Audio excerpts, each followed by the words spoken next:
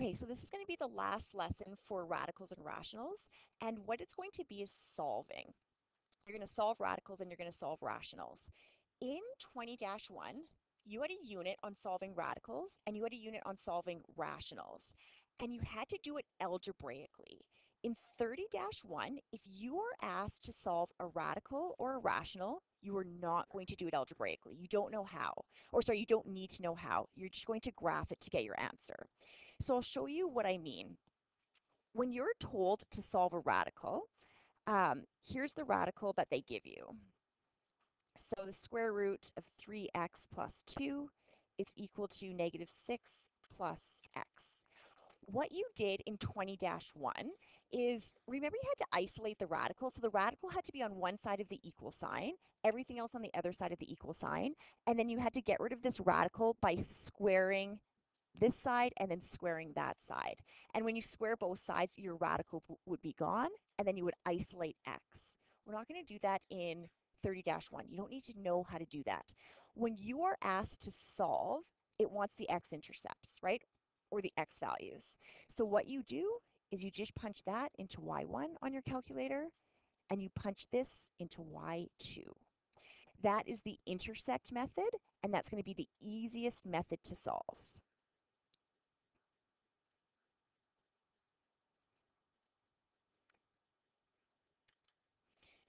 Okay, so let's solve this using the intersect method. So take out your calculator.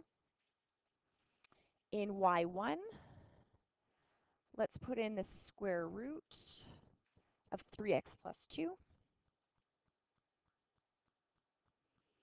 And then in y2, negative 6 plus x. When you graph this, that would be your graph. The solution is the intersect of the graph. So you'd need to change your window because we know it's going to be past, the solution is going to be past x is equal to 10, right?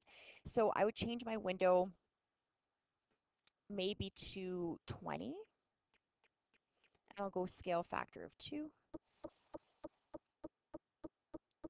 Then second trace, you're looking for an intersect. You get close to the intersect, and you hit enter 3 times. So the solution to this, the x values that would make this equation valid to the nearest tenth would be x is equal to 12.2.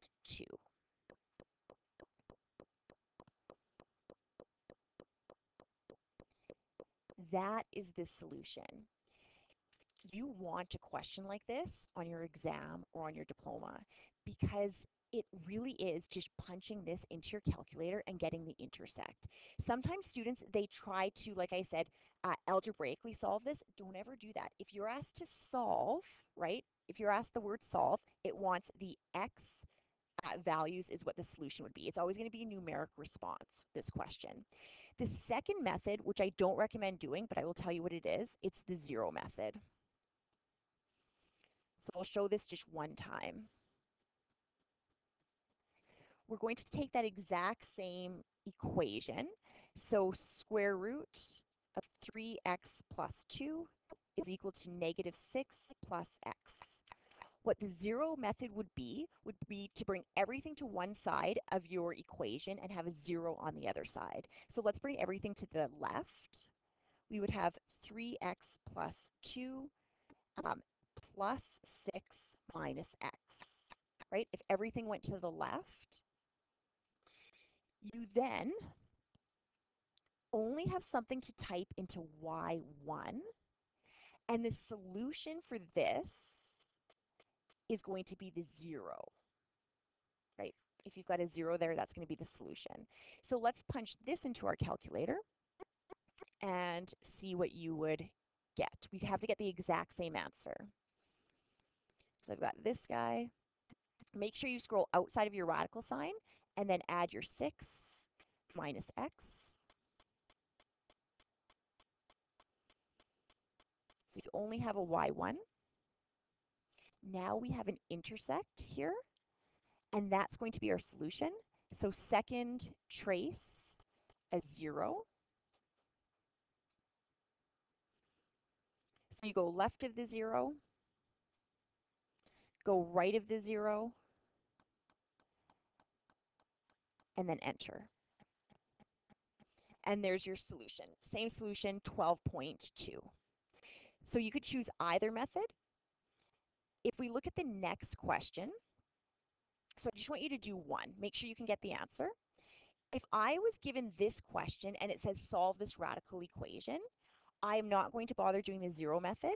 I'm just going to punch this into y1 and this into y2. I'm not going to bother bringing things to one side, and I could make a mistake, right? I'll have less of a chance of making a mistake punching that into y1 and that into y2. So just take a minute, get that into your calculator, get the intersect, write it as an ordered pair. So the intersection point is, so get that as an ordered pair. When it says solve, though, they're asking what is the x value in solving.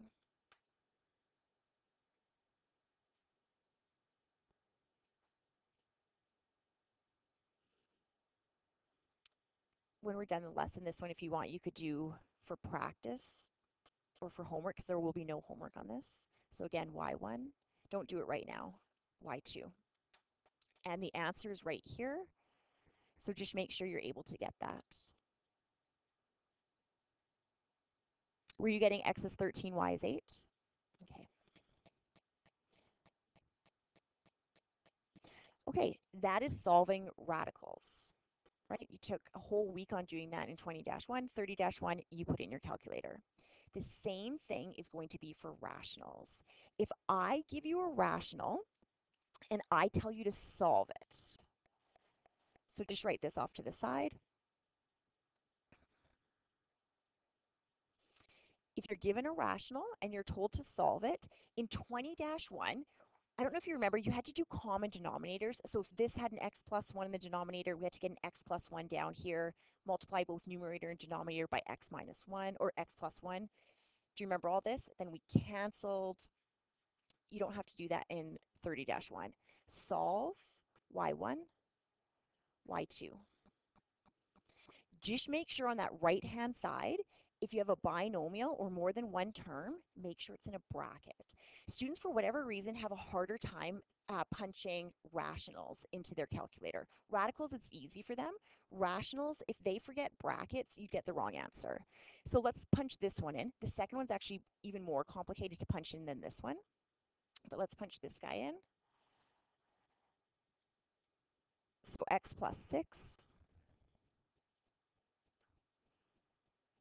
Numerator, x minus 1.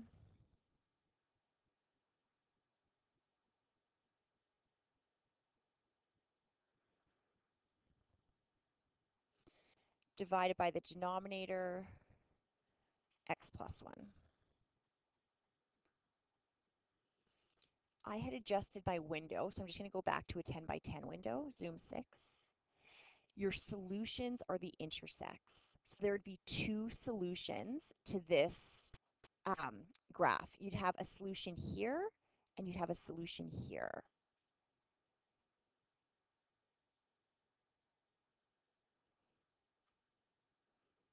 So find your first solution,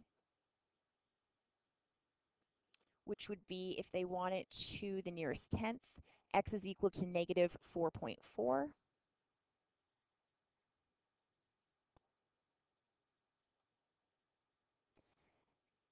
And the second solution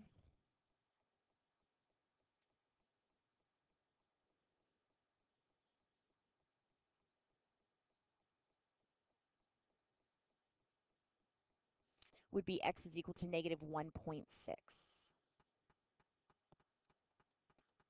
And then you'd have your two solutions. They wouldn't be able to give you this one in a numeric response because remember, you're going to have positive values. So they're going to make sure for numeric response, which would be on your exam, that this solution is going to be in quadrant 1. The last question for this would be this guy. So this is sort of the hardest question that you'd be asked to solve to be able to punch this in. So take a minute, see if you could do this one. the right-hand side, just make sure that's in a bracket and the denominator's in a bracket. The left-hand side, it's going to be 2 minus, and then make sure this is in a bracket.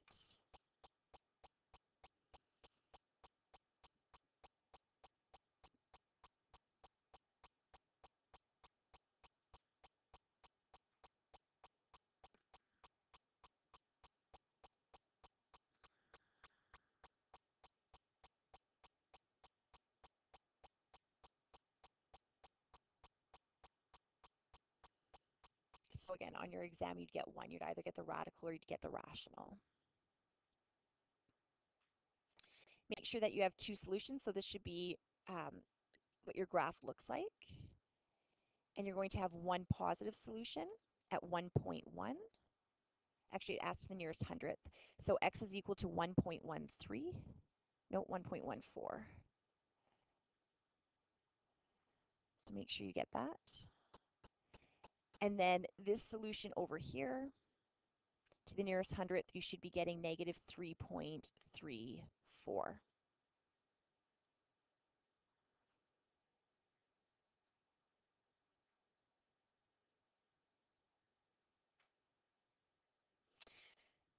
Before I give you the practice test homework, there was one last question in the note package that we didn't do. It was towards the beginning of the note package, and it was this guy here.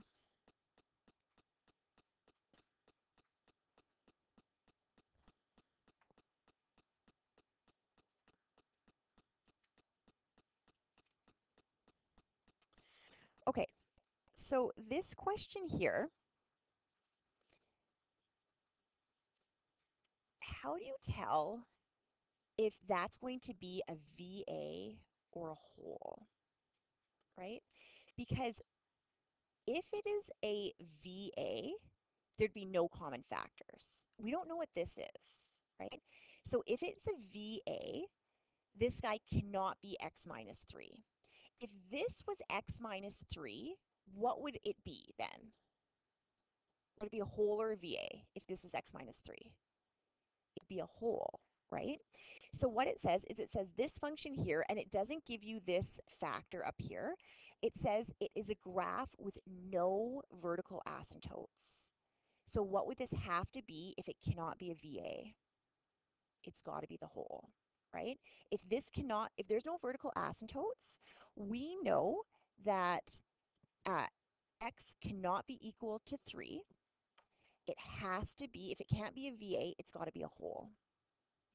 So there's got to be a whole at x is equal to 3. What that means is in order for there to be a whole, there must be a common factor.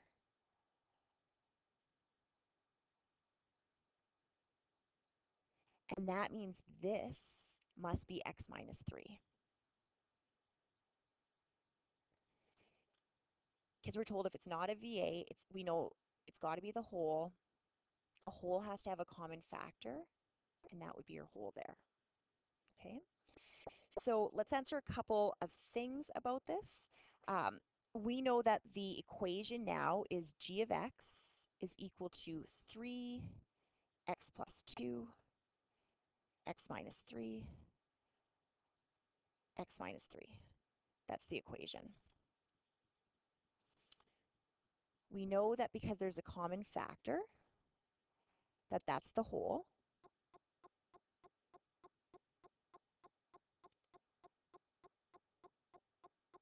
That x is equal to 3, and we need the y value of the whole. Remember the whole, it's a point of discontinuity in your graph.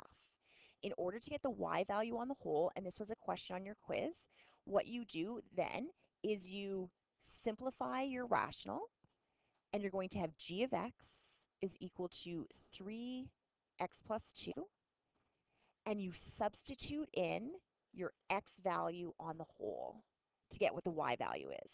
So that would be the g of 3 is equal to 3 plus 2.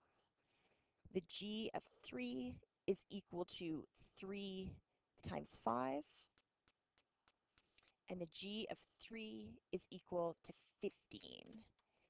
This gives you the coordinates of your hole, right? This is your x value, and your corresponding y value on the hole would be 15. So there's a point of discontinuity at 3, 15. If you were to say, if they said to you, what would this simplified rational expression be? The simplified rational expression, how you would write it, would be g of x is equal to 3. So it would be essentially this guy, 3 x plus 2. But then you always have to say comma, and you tell me what x cannot be from the original equation. So x cannot be equal to 3.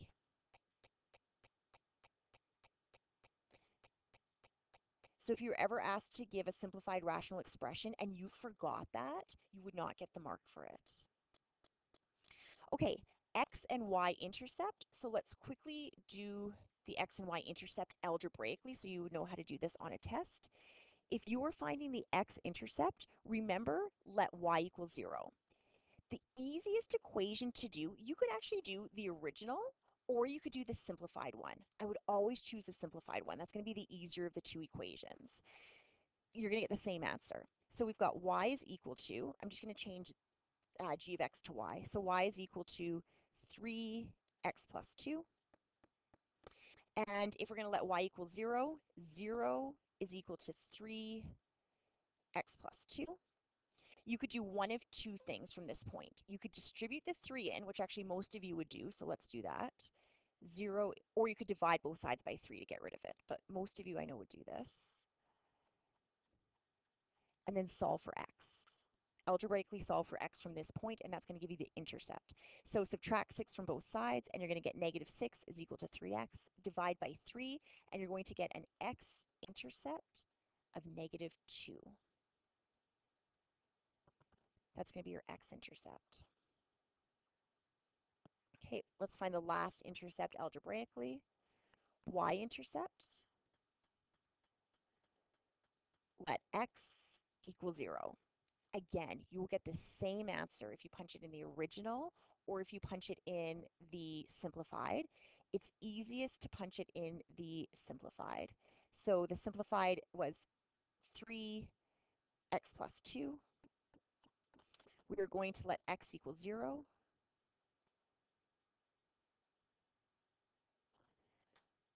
That's going to be 3 times 2, which is going to give us a y-intercept of 6.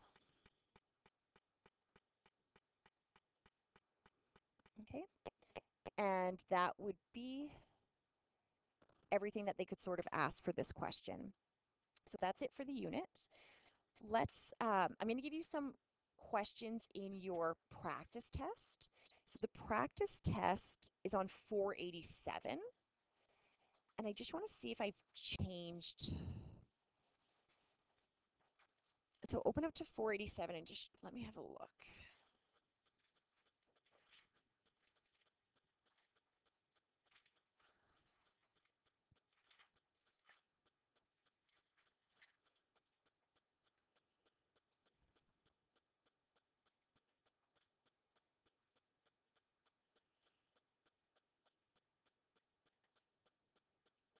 So just want to make sure 1, 4.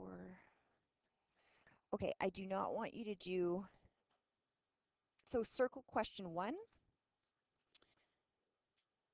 on page 487.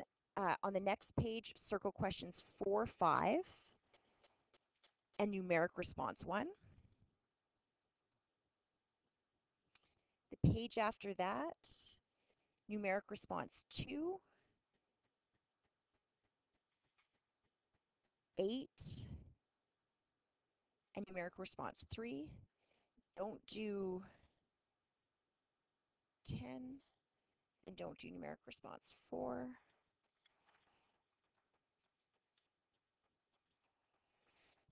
12,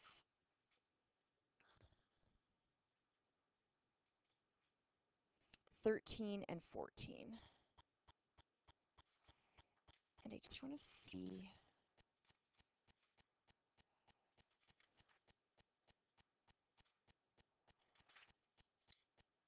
Oh, and then numeric response 6. and you star numeric response 6 because you should have seen a question like that and you really need to know that one. What I want you to do for numeric response 6, can you look at that here, let me just bring it up for you. One of them you need to factor. So I don't like the way they've written it because they would never do this on a test, but I'll show you what the book has done.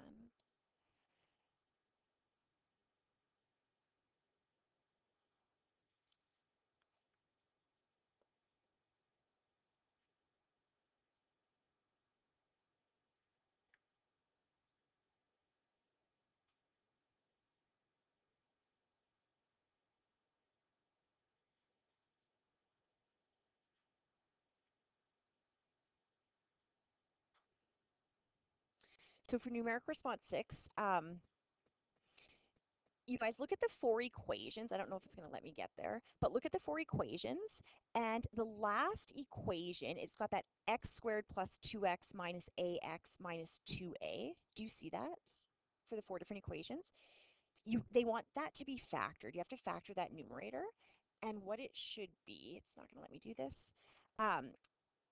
You're just group factoring that. So if you want, I'll give you the factored form of that. The factored form of that x squared plus 2x minus ax minus 2a, it's going to be x plus 2 and x minus a. Why is this not here? So sorry, it's letting me get there now. So this guy here, I don't know why they gave it to you in this form, but that could be group factored. And what this should be is x plus 2 and x minus a. And the denominator was x minus a. And then you know if you have something common, that's going to be your whole. You're going to have a whole at x is equal to a.